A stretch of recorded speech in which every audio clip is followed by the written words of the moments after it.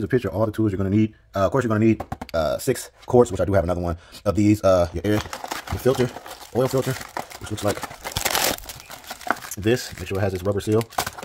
You'll need this to take off the flap, which is a 10 mil. You also would need this to break off the screw for the oil, get the oil out, as well as a 24 to take off your oil filter top, and as well as a drip pan. So these are the items that you will need to do this job. Now, as you can see, there's one right here.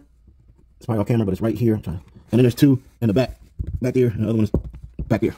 Okay, let's see it. So that's that one in the front. Of course, there's another one right there in the back. Right there, and right there. Where's the back one? All right. This cover off right back here. That is a 10 mil to take those off. All right, and that's what those look like. That's a 10 mil on those. So you get those 4 moved out the way. You want to take this cover off. Got a little bunch left in here.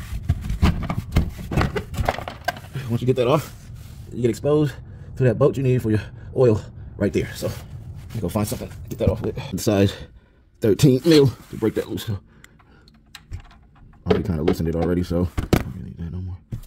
I got my drip pan as well as my cardboard in case for any mess.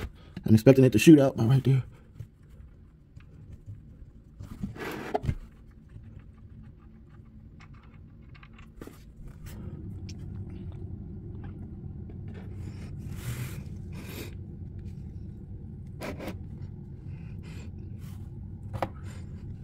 Nice and black.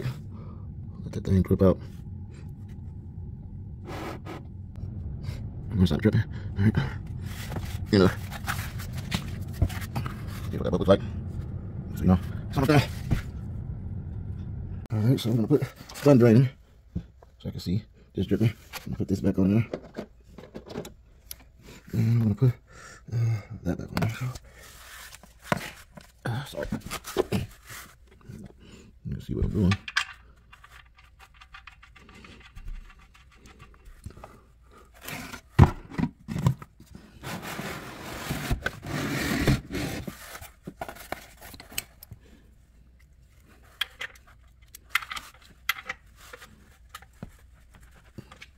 All right, a little snug. I don't want to make it too snug, so the next time I'll be able to take it off.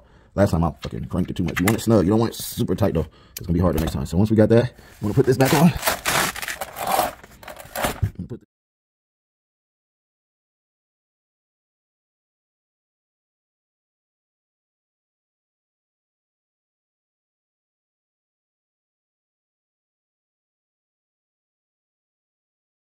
All right, up the trunk a little bit. Okay.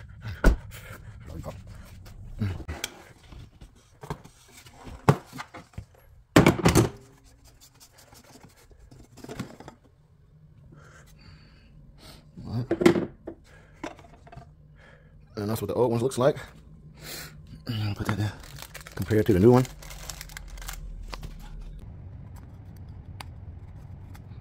I'm gonna take the new one out. All right, that seal. Put that seal back up here. All right.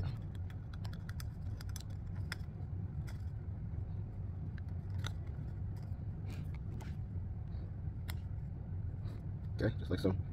It's not all the way at the top, so. Then this part snaps inside of here. See, snaps. I'm gonna tighten that back way back up.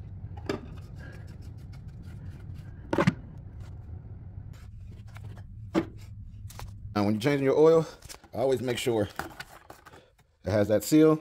That was hard to get off, as well as this, because a lot of times people bring back their oil in these, and they might make a mistake and give you some old oil. So make sure it has this seal, okay? Make sure that is on there. All right. Now,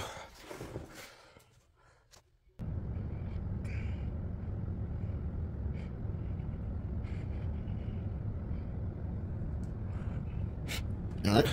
Now I'm going to use that to put my old oil back in so I can return it back to the store. So I'm going to keep that. Now here's the other 5 quart that I bought, and I only need to use a quart of this. So it was at 5. Cut myself now. It was at 5. So I just need to get it down to 4 quarts, and then I'll be our 6 quarts. So, all right, that's our 6 quarts. And now I have extra oil to fill up if I need it before my next oil change. So that's why I went ahead and bought 2 of them with the extra filter, because it came with the deal. So I got an extra filter already for my next side. All right, we're done here. Down here.